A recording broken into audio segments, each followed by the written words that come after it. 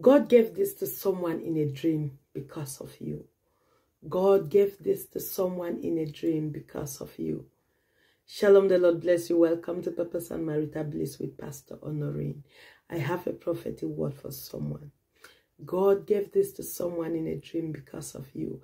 And this word is coming to us from Genesis chapter 31 and verse 24. And it says, and God came to Laban, the Syrian, in a dream by night, and said unto him, take heed that thou speak not to Jacob, either good or bad.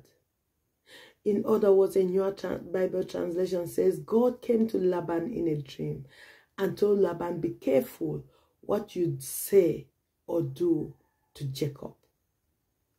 And at this point in time, this is happening after Jacob has taken his two wives, who are the daughters of Laban, and their servants and all his cattle or everything that he had, and and his children, and he left.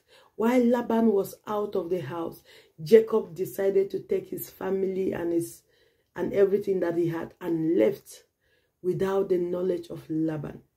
So when Laban comes back home and discovers Jacob has left, he was so angry, and then he sets out following him. And then while he is following him with that anger, God appears to him in a dream and warns him. Say, be careful what you say or do to Jacob. And if in the verses that follow that scripture, we realize that Laban actually catches up to Jacob and then talks to him, and at some point he's like, you deserve punishment for what you did. For taking my daughters without even allowing me to kiss them goodbye, without even allowing me to greet my grandchildren. Everything that you did, you deserve punishment. He says, but what can I do? God appeared to me and warned me. Someone, the reason why you think you are alone is because God has not opened your eyes to see the things he's doing for you behind closed doors. That you don't see it does not mean God is not working.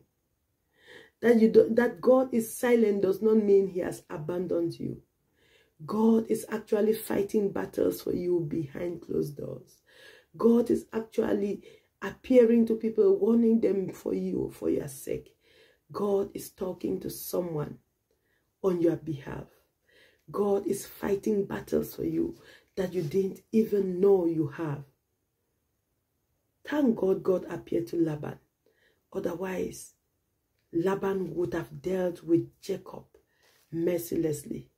But because of this, Laban couldn't do anything else. Hallelujah. God says, I should tell you, he has got your back. He's watching you and is protecting you. God bless you. Shalom.